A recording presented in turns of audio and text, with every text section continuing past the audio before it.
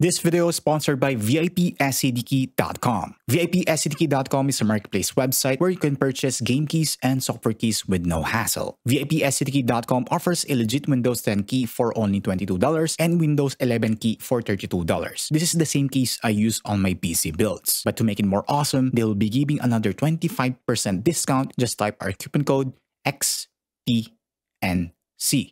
To get it for only $16 for Windows 10 key and $23 for Windows 11 key. You now have your legit Windows 10 or 11 key license all set, but in a more affordable price. If you're in the Philippines, purchasing is very easy. You can use PayPal or Maya. Visit VIPSCDK.com now. I'll put the link in the video description below. So thank you VIPSCDK.com for sponsoring this video.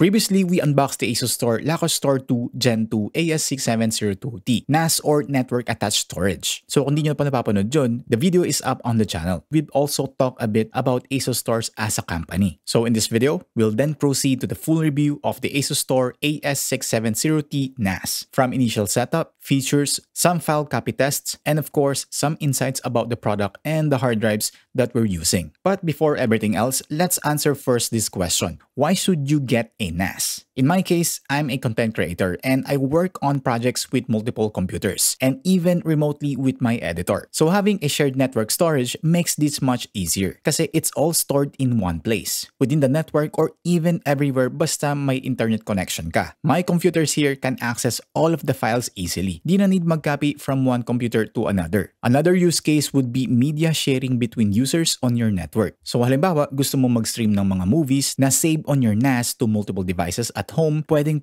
natin gawin dito. So the target market for a NAS like this would be content creators who want a more streamlined storage solution, or even a small team of creators who work on a project together. Or kahit hindi ka naman content creator but you have a lot of files or data on your hands that you want to store safely. Maybe getting a NAS should be on your considerations as well. With that said, let's talk about the ASUSTOR AS6702T. This is a 2-bay NAS in compact form factor which I liked. Mas madali ilagay somewhere or even at your desk. Walang problema dahil maliit lang ang footprint. At the front, may LED indicators for the status of the device, a USB 3.2 Gen 2 port at the front, 2 hot swap hard drive mounting bays, and minimal ASUSTOR branding logos. At the back, you'll find a 70mm cooling fan, dalawang 2.5G LAN ports, which could be combined together with a supported switch to increase performance, as well as another USB 3.2 Gen 2 port and an HDMI 2.0B port for video output, a Kensington lock hole, and the power adapter jack. Opening inside, we'll see the 4 M.2 NVMe slots, not two less by the way, which can be configured either for caching or for standalone storage or both. Pwede mong i-mix and match, which is nice because some other NAS in this segment only allows for caching. So kung gusto nyo mas mabilis na performance, there's this option as well since this also supports the PCI 3 standard. Makikita nyo rin inside yung RAM slots, which could be used to upgrade the memory up to 16GB DDR4. It's also equipped with the Intel Celeron N5105 quad-core CPU running at 2.0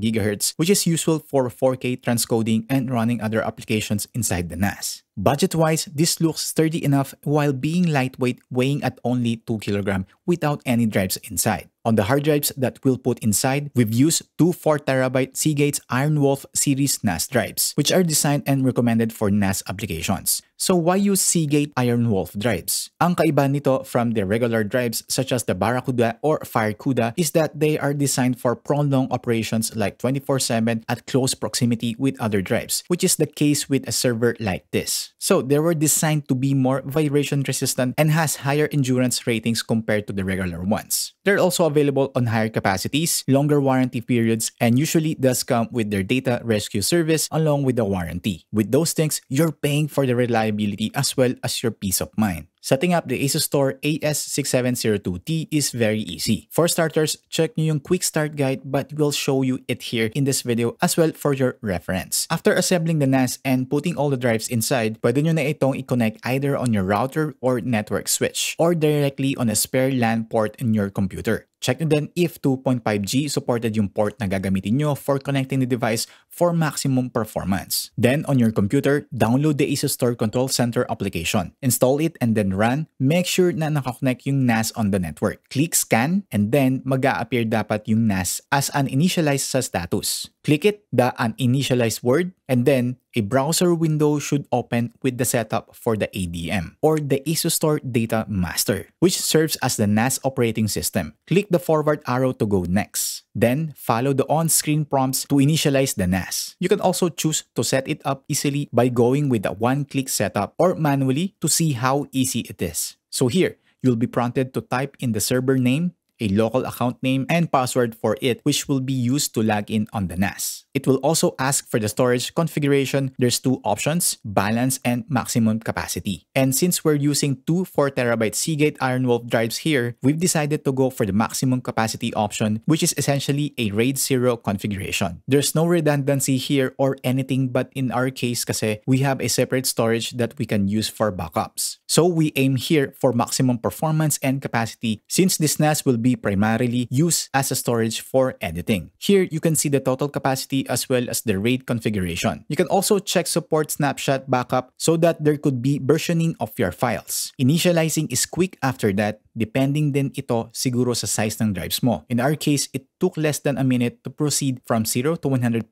though natagalan lang sa amin since we figured out that the NAS wasn't connected to the internet since the next part is asking to register for the ASUSTOR ID to enable features like remote access, easy connect, dynamic DNS, and product updates. We skipped this option but we recommend for you to do so para ma-utilize mo yung mga features na nabanggit. And that's it for the initialization part. After that, we've chosen to do a quick guide kung saan pinagawa kami ng another user account if there's another user on the NAS. In this case, my editor did another account for him. You can follow the succeeding quick tutorials in order to learn more about the NAS functions, which I think is very intuitive and brilliant kasi this will drastically reduce the learning curve of the ADM operating system. We've also set a static IP address on one port on the network settings so that the IP address of the NAS won't easily change when connected to the router, which we'll then use to map the drive or the storage volume in our computer. And for the ADM operating system user experience, for us, it looks great and honestly, it's easy to use since most features and setting are named very well. And the UI itself is intuitive. There's also a lot of apps available on their App Central, including third-party ones, which definitely highlights the support for the NAS and operating system is quite huge already. There's a lot of custom possibilities inside. Kalikutin nyo lang on the settings, including running virtual machines and containers. The ADM installed on this NAS is well equipped with tools to protect your data from inside and out, with multiple security features, built-in firewall, Clamp AV antivirus, and multiple backup solutions. There's also mobile apps available for this NAS, utilizing ASUSTOR's Easy Connect technology, which allows you to connect to your NAS from anywhere either with an Android or iOS device. Dito, pwede mo i-download yung mga files mo from your NAS to your device remotely, or even stream multimedia which is stored on your NAS. So for a quick glimpse on how fast is the performance with the ASUSTOR AS6702T, I tried copying a big file from my desktop which is using a Gen 4 NVMe SSD to the NAS.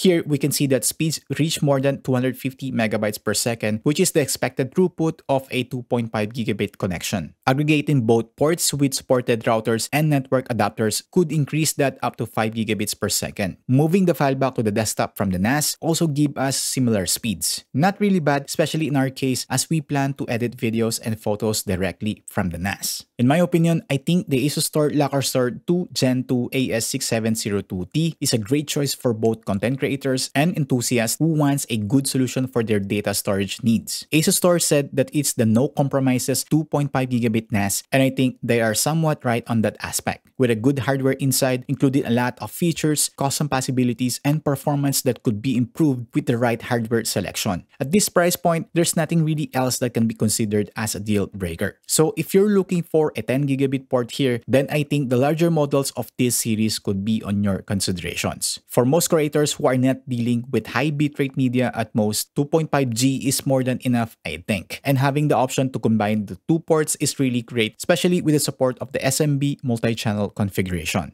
With the SRP of $459, this might appear more expensive than other 2-bay NAS, even on the ASUSTOR's lineup, considering this doesn't even come with any storage drives yet. And when we're talking about drives, you can easily spend more, especially when going in NAS-specific drives, like the Seagate Ironwolf ones. But considering its feature-rich and easy-to-use environment, good hardware inside, its compact size for a 2-bay NAS, and its 3-year warranty, I think its worth is justified.